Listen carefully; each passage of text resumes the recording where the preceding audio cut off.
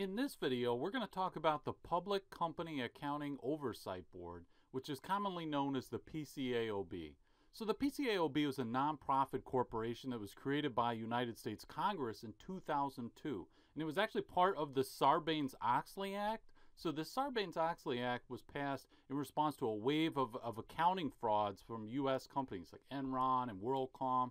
And so Sarbanes-Oxley did a lot of things to tighten up regulation for firms and also for the audit industry, but it also created this PCAOB to serve as a watchdog or regulator of the audit industry. So auditing firms previously had been self-regulated, but now what Congress did is said, okay, look, we had a major audit failure here with Arthur Andersen and their audit of Enron and so forth. So now we're going to create this PCAOB, and they're going to make sure that the auditing industry is doing a good job, that auditors are maintaining their independence, and so forth.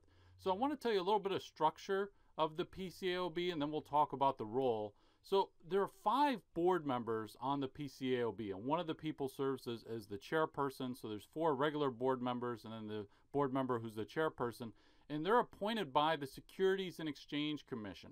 So it's interesting that even though it's a nonprofit corporation, the PCAOB, and it's an independent group, it's tied to this public agency. It's tied to this public agency, and by public I mean governmental, because the SEC is a governmental agency, right? And so a governmental agency is appointing the members of the PCAOB. So sometimes people call the PCAOB a quasi-governmental entity, but it's not technically a government agency.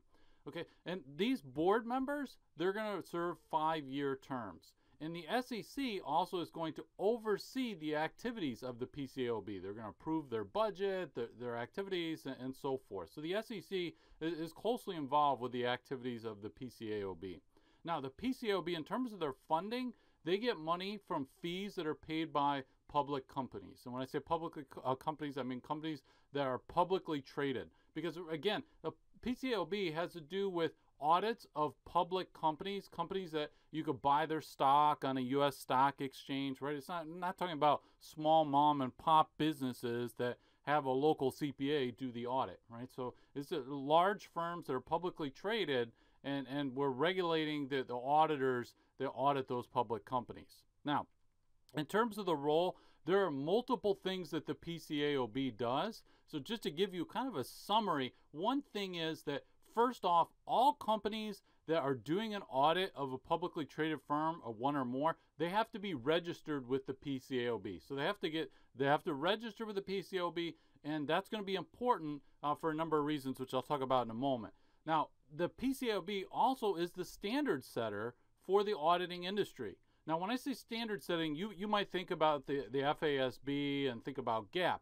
That's not what I'm talking about. I'm talking about auditing standards, right? GAAP is accounting standards for how we should be doing accounting. But we also have generally accepted auditing standards. We have these auditing standards that are made about how to properly do an audit. And so the PCAOB, they have that responsibility. So they not only, firms have to register with the PCAOB, they have to follow the rules, the standards that the PCAOB sets of how to properly conduct an audit.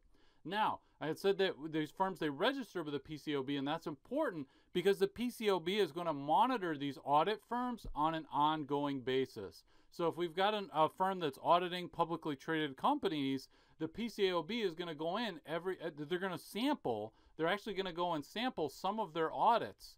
They're going to do a sample and say, hey, well, let's take a look at one of your audits and see if you're actually following the auditing standards, if you're doing a good job. So actually the PCAOB has a role of ensuring quality control, to go in and make sure that the audits are up to par.